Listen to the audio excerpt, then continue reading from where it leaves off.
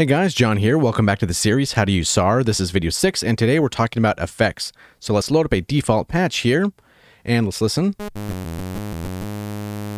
Okay, we got a saw wave. So to get to our effects, let's click this image line logo right here. Now we have chorus, phaser, delay, and reverb. So let's turn on our chorus first. We have a decent sound right out of the box, and then first off we have depth, so let's take a listen.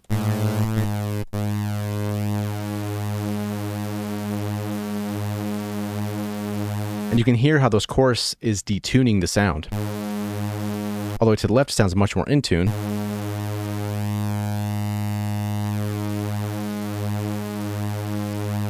And that speed of the chorus is going to be determined by this rate knob.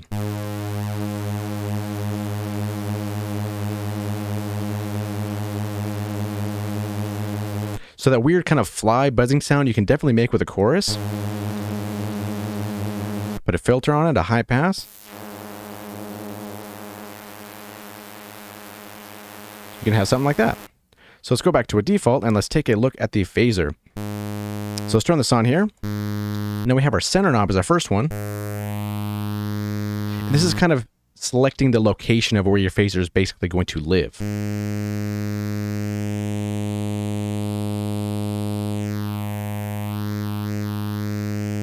So let's pick kind of maybe around here, 61%, and let's play with the rate. Now we can see how it's moving much faster up here on the spectrum view and also on the EQ. Then we have the depth. And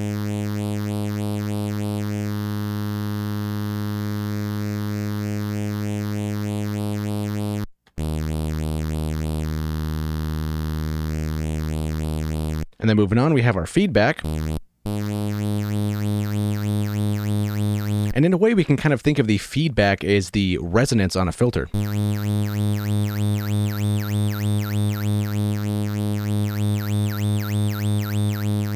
And then the last with the mix knob, same as the chorus, is basically going to determine how much of the signal you want to be mixed in with your original sound. So let's go back to a default patch and let's take a look at the delay. So let's turn this on, and what's cool about SAR is you have an independent left and an independent right delay. And you can change these, so we can go 116 and then 416. Let's turn this mix up a little bit so we can hear it more. So let's put this back to 316 on both sides here. Now we have our feedback, so how many delays do we want?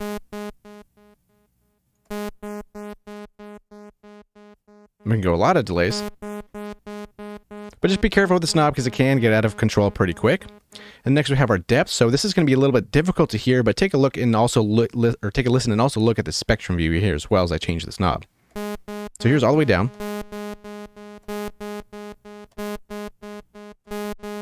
And all the way up.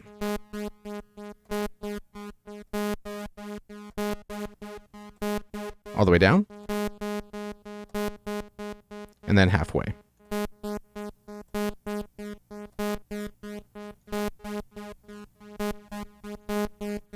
With the depth a little bit higher, it almost sounds like it's a little bit closer to you at first, as opposed to not.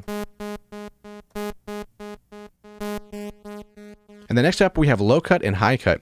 So this is basically going to determine the lows that you're going to cut from your signal that's fed into the delay, and then the high cut is the exact opposite. So with a delay, you kind of want to cut off the highs because it's more so in reality.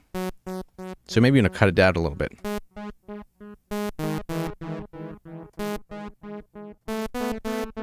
That sounds more natural than if you had it completely open.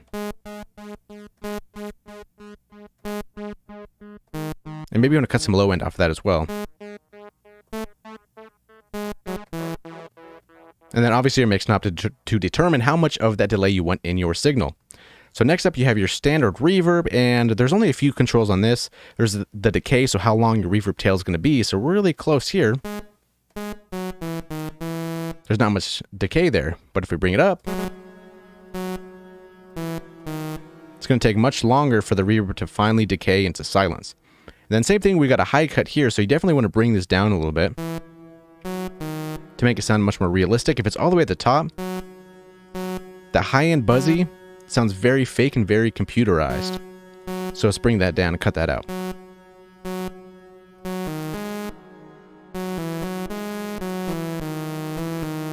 And And then the dampening is going to dampen the high frequencies. So let's have this up all the way at the top. Let's bring our mix up here as well. Have a big decay. Dampening all the way off. So it's definitely good to have some of this dampening on and also some of the high cut as well.